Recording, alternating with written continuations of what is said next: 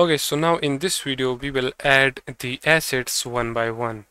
So first of all we will start from the map. Alright, if you go ahead and download this granny map zip file, in here you will find this folder which is by the same name, granny map. Alright, this environment is totally created by us, so you guys can use it for free if you want. Alright, so what we're gonna do, we're gonna drag and drop this inside our project.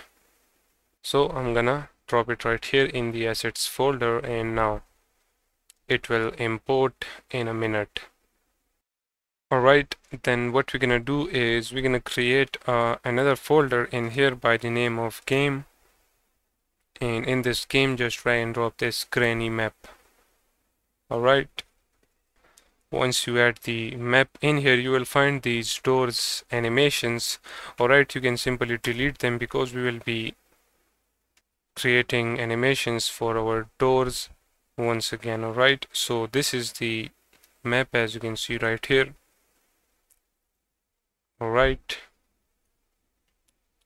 and if you check it right here, I've changed the scale factor to 8 and the convert units is set to true. Alright, make sure that you do this so that the environment is scaled perfectly fine. Alright, then you can just simply drag and drop it in here, and here is the map. Alright, and if its transform is not set to 000 on XYZ for both the position and rotation, then you can simply reset it. Alright, now if you go in here, as you can see, this is the environment. Alright, we're gonna add our player character right here and all of the other things as well. Alright, first of all let's move this box right here, because in this box we're gonna hide our key. So move it to that location, that's it.